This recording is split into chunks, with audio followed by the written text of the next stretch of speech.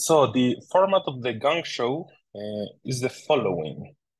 The idea is that I'm gonna have the slides that you kindly sent the other day. We have compiled them in one PDF, so I'm gonna be changing the slides on my side. So every time you need to change slide, you're just gonna be talking, then you say slide, and I change. The idea is that the Gong show is the fast-paced part of the event. It's gonna be only 5 minutes, and you need to explain everything you want in those 5 minutes.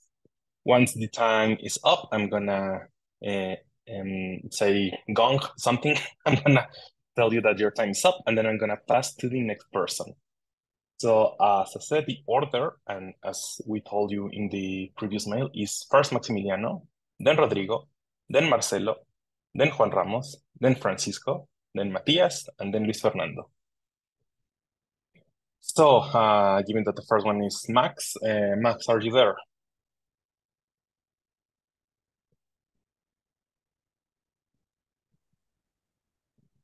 Muted? Maximiliano. Max, are you I there? think you're muted, Maxi. Okay, estaba hablando.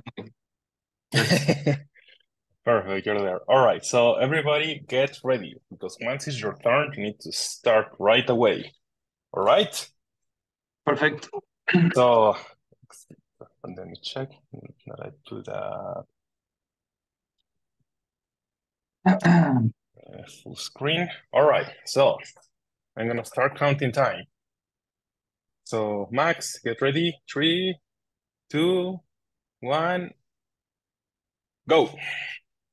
Hi, everyone. My name is Maximiliano Ferro. I am PhD student in Instituto de Física La Plata. This work is in collaboration with my advisor Diego Correa and Víctor Giraldo Rivera.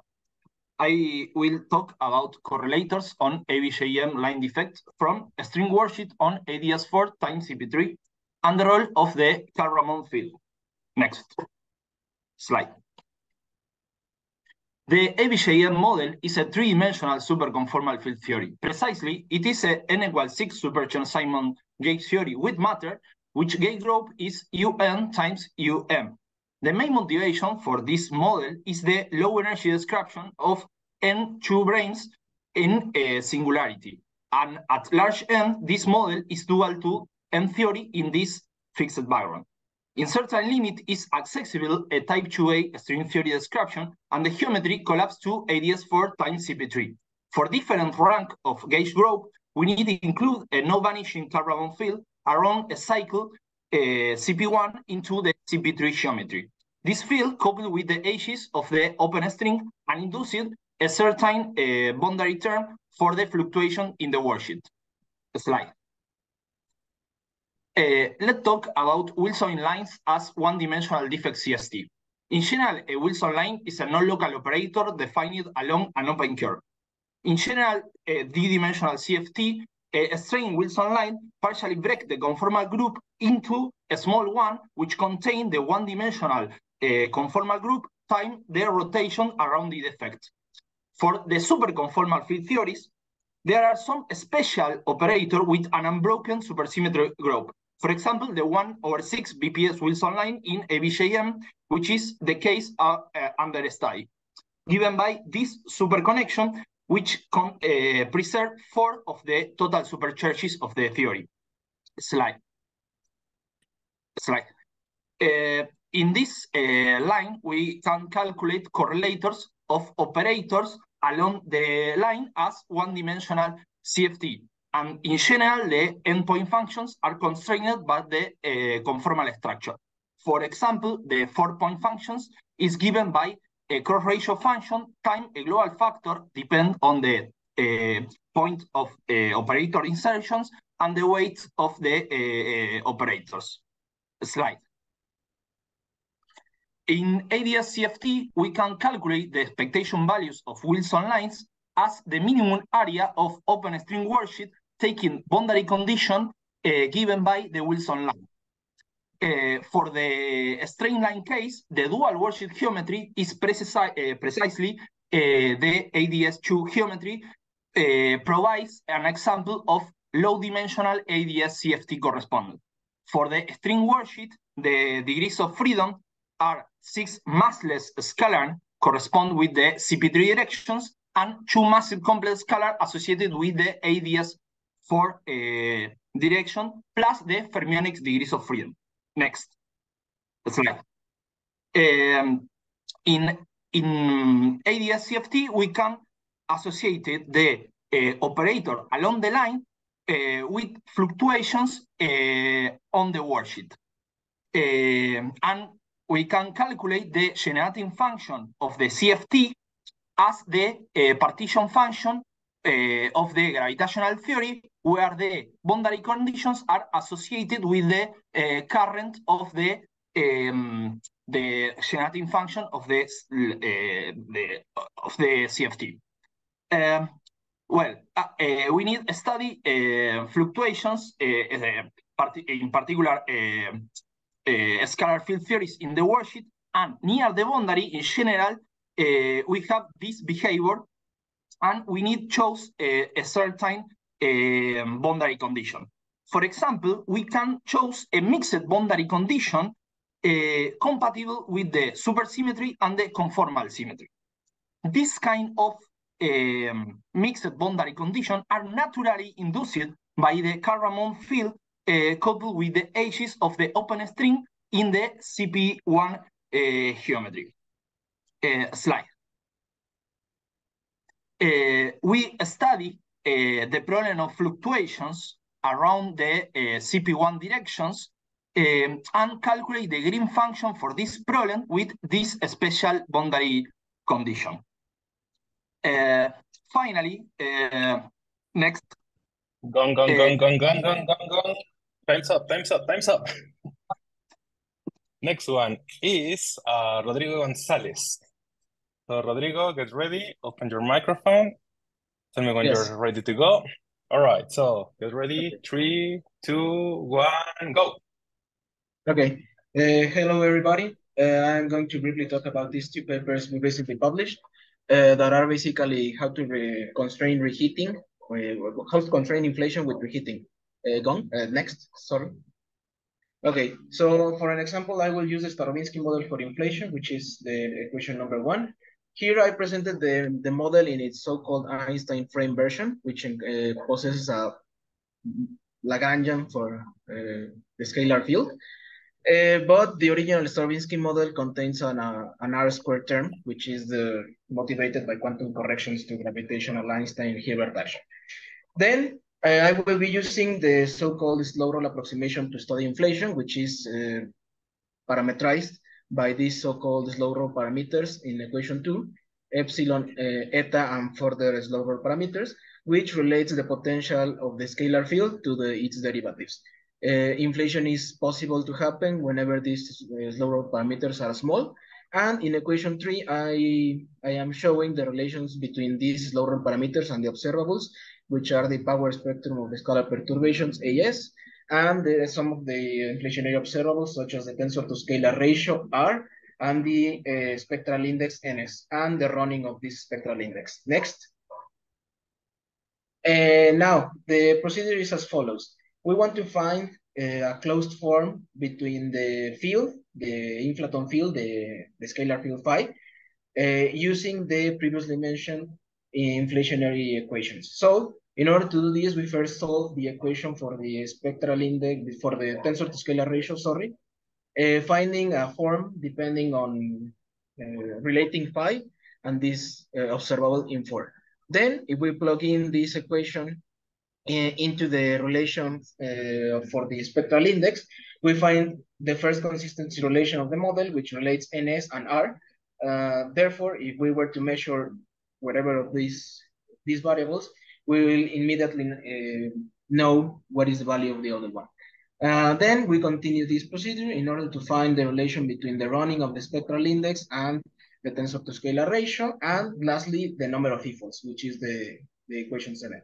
Notice that the number of e-folds contains the field evaluated at the end of inflation, which can be done just by setting epsilon equal 1. This is the so-called end of the slow roll limit, and this is a number. So in NK, we already have the number of e-folds related to only observable quantities. Next. Then we want to connect this with reheating epoch. This is done by equation 8, which is a connection to reheating. This is a very involved equation, but the only thing you need to know is that this equation relates the number of e-folds of reheating, the equation of state for reheating, WRE, many constants, and the potential at the end of inflation, which is the rho E. Then, as we need to eliminate this number of reheating number of e-folds from equation 8, we consider another, let's say, time measure from the time a mode K exited the horizon during inflation to the time this mode re-entered the horizon during radiation domination. This is the equation number 9. And then if we relate these two, we find an expression for the equation of state parameter, relating it to only measurable quantities such as the number of e-folds of inflation, and I say measurable because as we found in the previous slide, these were related to only observable quantities. Next. And finally, what we do is plot the equation of state parameter of reheating versus the spectral index, finding out that there are many possibilities for the equation of state parameter, but if we restrict ourselves to certain values of this equation of state parameter, we therefore find a constraint on the spectral index, as I show in the second plot. And with this, and as every of our quantities are related to NS, we can therefore simply plug in the new bounds on NS in order to find new bounds on any other of the observables and cosmological quantities. Next. And these are the bounds. Bounding omega from 0 to 0.25, we then bound NS, and then bound R, and then bound every other quantities. And this is a way to constrain inflationary models from reheating. And I think it's 5 minutes. Yeah, just in time. Perfect. Perfect. Thank you. Thank you very much. Next one is Marcelo. Marcelo, you there? Okay, thank you. Could you hear me? Yes, perfectly. All right, Okay. so get ready to start in 3, 2, 1, go. Okay, thank you very much to the organizers for this opportunity. I will talk about an holographic perspective of 1+1 confining field theory. This work is based on this article, which is an archive with Carlos Núñez and Ricardo Stuart. Next, please. Okay, some motivation to study this kind of approach is use holography to study a strongly coupled system from the point of view of gravity, where the coupling in the gravity side is small when in the dual theory is big. So, for example, QCD is a theory for SU3 and a gauge theory for SU3 with fermions, which is strongly coupled below the lambda QCD. Next, please. Okay, so the idea is study a background in type 2b, and in this talk I will concentrate in the first line of the Lagrangian, just the dilaton, the metric, the H3, and the F3 Ramond field. Okay, and also the quantization condition in the last equation will allow us to know how many branes we have in the configuration. Okay, next, please. Okay, how we will construct the background. The idea is consider the Neveu-Schwarz sector in 10 dimensions and reduce it to 4 dimensions in S3 cross S3 plus a half supersymmetry breaking condition in order to land in n equal 4 SU2 cross SU2 gauge supergravity, which is also known as the Friedmann-Schwarz theory. Okay, and here in this theory with Fabricio Cánfora and Julio Oliva, we find a solution with the metric, the dilaton, and the 2 gauge fields turned on, but the A field equal to 0. Next, please. Slides. Okay, thank you. Okay, this is the solution. This is the solution. It is a Lorentzian manifold with a compact coordinate with and the radius of this S1 shrinks to 0 when R goes to the first 0 of the function f. Okay, so phi is periodic, and the period is fixed in order to have a regular solution at R equal to R plus. And this feature will be shared with the 10-dimensional manifold. Okay. Next, please. And lifting the solution, we will obtain something in the Neve-Schwarz sector. Okay, and we have the H3, the dilaton, and the metric in 10 dimensions in a string frame. And you can see that this background is when R goes to infinity, the string coupling is small. So this background is good in that region. Okay, and this corresponds to 2 NS5 brain NS5 intersecting NS5 in the coordinate Tx and bar 5. Okay, next, please.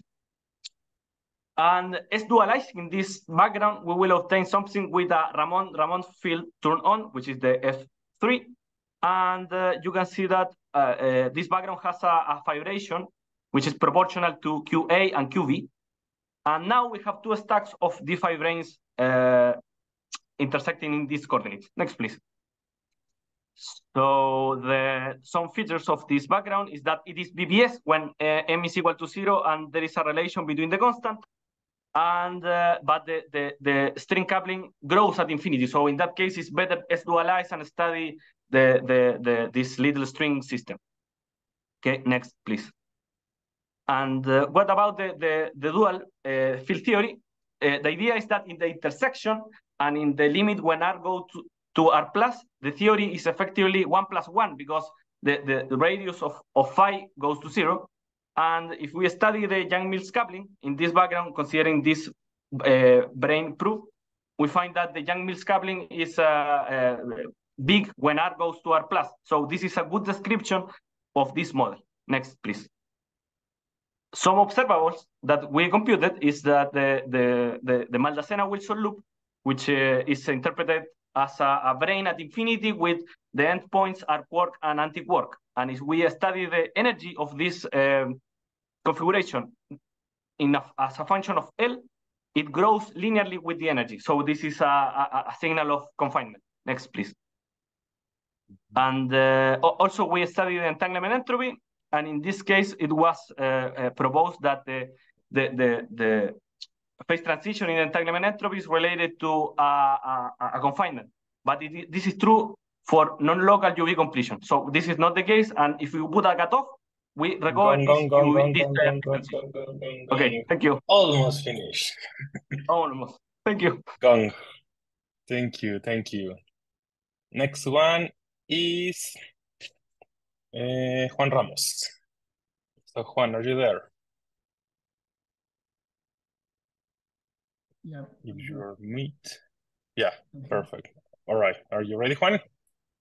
So to begin in 3, 2, 1, go. Today I will talk about this topic based on this work done in collaboration with Belavin and Norregla. Slide, please. By the way, first, thank you for the organizers. So in this talk, I will discuss a concrete example of AdS4 CP3 correspondence. Slide. The object that we are interested is in the 1-point correlation function of a primary field phi of W3CFT. This object is given here is basically a trace over some Hilbert space. The point is that this function is described, is given by a function that we call conformal block that I will describe later. To worry about W3CFT is that the symmetry is generated by the stress and error tensor in equation 2 and additional current Wn. And the Kalb-Ramond satisfy the W3 algebra. As you can see, there is a C, which is the central chart. Slide, please. So, so we are interested in the large transversal limit. And this limit, this algebra reduced to the SL3 algebra. So generated by 8 generators. And we are interested, again, computing phi, which is the conformal block. It's a trace of the primary field over this state where you see that below equation 6, these states are descendant state at level n. So, for example, a very good example of this function phi is when you have the primary field is the identity. In this case, this f reduced to the character W3 character given by equation, the first equation 6. And this equation is very important because tell you that for example, in the level 0, in equation 7, you have in equation 6, you have one state. And in level 1, you have 2 state, first line of equation 6. And level 2, you have 5 state. These 5 state are those of equation 7, like described by the action of this mode. They are 5. Slide, please. So we computed this conformal block up to the second level. There is not non-expression, closed form expression in general.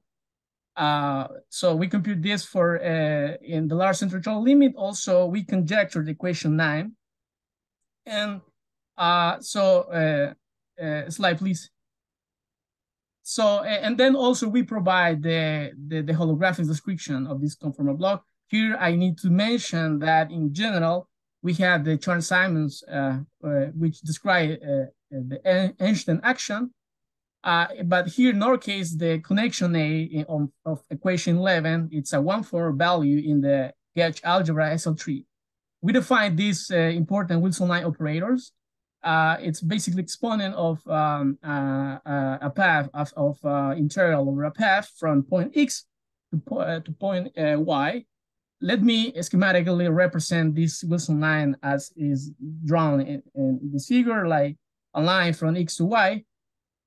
So the holographic description that we provide and we check is in the following slide. Slide, please. So the claim is that the conformal block, the right-hand side f, the function f, the SL3 in the SL3 submodel, this function is given by this expression, which in the left-hand side, which contain, as you can see, the product of, okay, it's not a product, but it contains 3 Wilson line operator. One coming from the blue one is from one point from the bulk.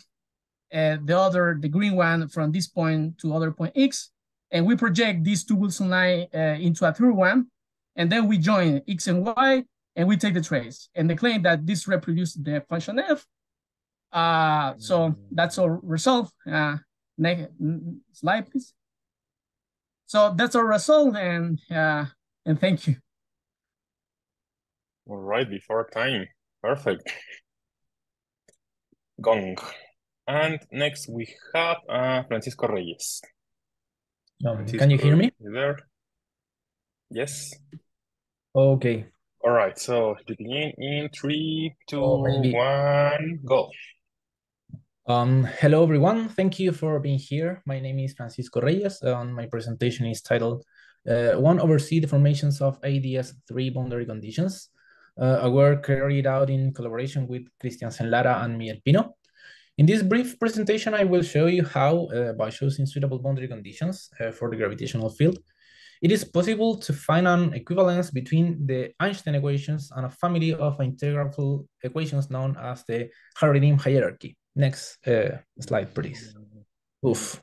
From a holographic perspective, general relativity in 2 + 1 dimension has been a useful scenario for studying boundary conditions of the gravitational field. In particular, for the case of AdS4, the theory is trivial from the bulk point of view, since every solution is locally AdS, and therefore the theory does not propagate degrees of freedom, such as gravitational waves. Despite of this, the theory admits black hole solutions, such as the BT-Sept black hole. On the other hand, preliminary work on holography, J.D. Brown and Mark Henault, show that the theory exhibits 2 copies of the Virasoro algebra as generators of asymptotic symmetries with a possible central extension known as the Brown-Henault central charge. And furthermore, Cousert, Henault, and Van Driel show that by choosing the suitable boundary conditions, the theory exhibits asymptotic degrees of freedom.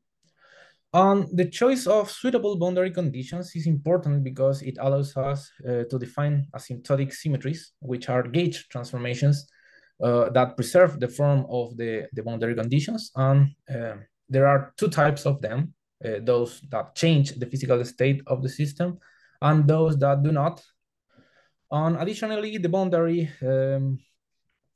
conditions must make the action finite and undifferentiable so that the action principle is well defined. And they must also admit solutions of physical interest, such as black holes. Let me review some aspects of the theory. The action of AdS4 gravity can be written as two copies of the Chern-Simons action, where the gauge fields A are spanned in terms of two copies of the SL2R algebra. And as you can see there, the Einstein equations in these formulations are equivalent to a zero curvature equation given as follows. And the boundary term B must be supplemented to the Chern-Simons action so that the variation of the Hamiltonian action vanishes on shell.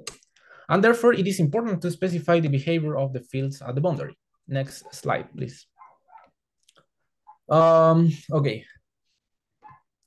Before to do this, we will choose the fields as follows in the first line, where A and mathematical A are related by a gauge transformation, such that the radial dependence is captured by the gauge parameter B. And we are interested in studying spaces that are asymptotically AdS, which from the Chern-Simons point of view is given by the following choice for A sub phi. And the most general choice of the Lagrange multiplier in the temporal component that preserves the condition above is given for A sub t, where mu are functions that must be specified and depend on t and phi. And our goal then is to exploit this freedom by proposing a choice for mu such that allows us to construct a new family of boundary conditions. To do this, we consider mu as a finite expansion in negative powers of the central charge as follows, as you can see, where the value of n must be chosen. And by introducing, if you can see it, introducing this polynomial ansatz into the boundary equation of motion and solving order by order in C, we find the following relations, where the first equation corresponds to a dynamical equation, and the following ones are conditions that allows us to construct each term. And by performing this recursive exercise, we obtain a remarkable result. For each value of n, we obtain a partial differential equation that is an integral system belonging to the Harry-Dim hierarchy. Gong. Time's out. Okay. Next one, we have Matías, Sempé. Matías, you here? Yeah.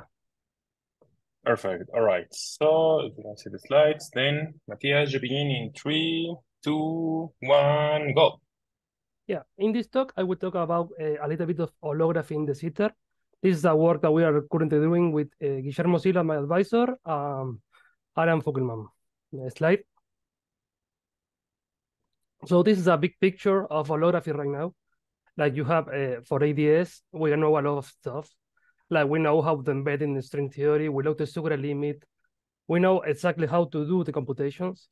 For flat space, we are currently advancing in these topics, doing the celestial holography and all that kind of things, like celestial strings and all that. But when we go to the sitter, we don't know actually. We have two pictures, like we can do it in a global picture, like in the global coordinates, or we can do it in a static patch.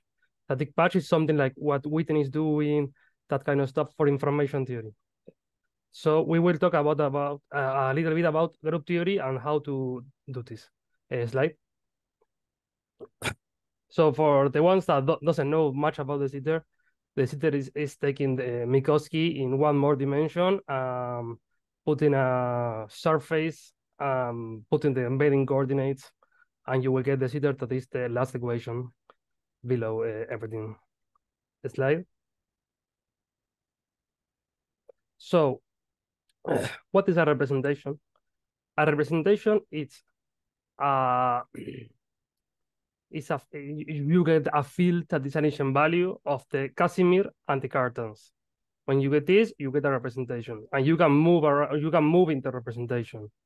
The way to think about it, how to compare it with something we know, we can think about SU2 and how we can move the azimuthal number, but we cannot move the J number. Yeah, this is quite similar. So in the sitter, we have three types of representations. We have to ask for unitarity and irreducible to have these three types. Otherwise, we have more.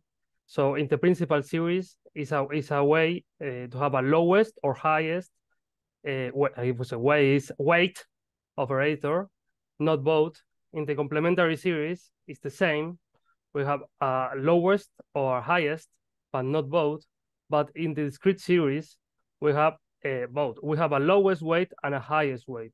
This implies that when we go to the non-compact group, that will be, for example, SO 1,3 or SO 1,4, we cannot connect the two representations. So this means that if we get a one particle Hilbert space from one or the other, we cannot go to the other one. Slide. Yeah. So our little war pony. This is the way to think about the easiest example is that if you take the Sitter2 and you start doing the computations, you will see a solution of the form that is a right moving and left moving in the circle that represent the S1. But we cannot, if we ask this to be mass equals 0, we get a gauge symmetry that is the shift symmetry in the phi, and this makes it so that we cannot go from the positive azimuthal number to the negative azimuthal number in the full de Sitter to the Hilbert space. Slide. So we are doing right now is generalizing this to the AMU. If we do this to the AMU, we get what is in the bottom of this. That is how to split it in the SO4 representations, and you have to embed this in the SO4,1 representation. So we are trying to see the discrete series in this example. Slide. So we can see the interplay between SO4 and SO4,1, and all the ladders from SO4 and how to represent it in SO4,1. And we are currently trying to study the action of the conformal killings in SO4 representations that comes from the Lie derivatives. We expect to generalize this to the Rarita-Schwinger case. And there are some references there if you want to read more. Thank you. Right, Gong. And I think this is the last one. It's Luis Fernando. Oh, Luis, hi. are you here? Yeah, you can hear me? Yeah, Hello. perfect. So you begin in 3, 2, 1, go. Okay, thanks again for the opportunity. I will be talking today about log numbers for rotating black holes in higher dimensions. This is a work I have been developing with my advisor, Maria Rodriguez, Lucas Antonio, and Adam Solomon. Slide. So to get a general picture, for instance, from a Newtonian gravity perspective, let's have in mind an object, an astrophysical object that generates a gravitational potential as background, and that it interacts with some other external source that will generate a perturbation of it. By that interaction, we expect to have a tidal response from it, and then the full gravitational potential in spacetime will be described by the superposition of these three contributions.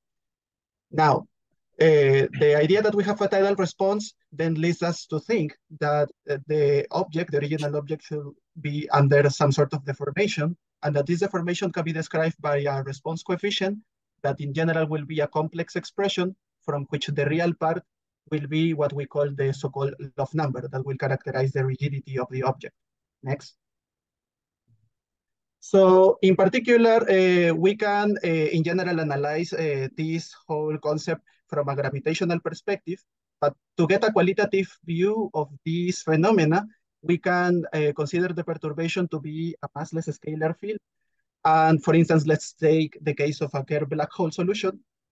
And in order to determine the response coefficient, what we need to do is to solve the Klein-Gordon equation for this scalar perturbation. And using the ansatz on the second expression on the slide, we shall be able to not only solve the Klein-Gordon equation, but separate it in the radial and angular sector. The radial sector in particular will be a hypergeometric equation that we can actually solve analytically.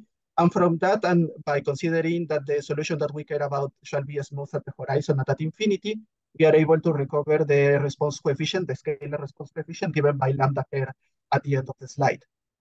Now, as we can see, this coefficient depends not only on the parameters of the black hole, like the spin parameter of Kerr, A, or the outer and inner horizon radiuses, R plus and R minus, but also on the angular modes L and M that come from the separation constant on the angular sector of the equation. And what we're going to see is that in principle, these L modes shall be integer natural numbers. And when those are integer, these, when those values are natural in general, the real part of the response coefficient will vanish. So what we will have is that the log number actually vanishes. The dissipative part will not vanish, but we don't care about that at this moment. And a similar behavior we are going to find in Schwarzschild and other four-dimensional cases. Slide. So the natural question is what we would expect in 5 dimensions where we have non-trivial topologies, not only the spherical one, but in the case of black rings and black strings, for instance. And that's what we care about in this project. Slide. So, for instance, the first example that we went through was the Myers-Berry black hole solution in 5 dimensions. We can picture this as a generalized Kerr black hole solution. Instead of having one spin parameter, it will have 2, A and B. And we'll have 5 regular singularities where 2 pair of them will be degenerate.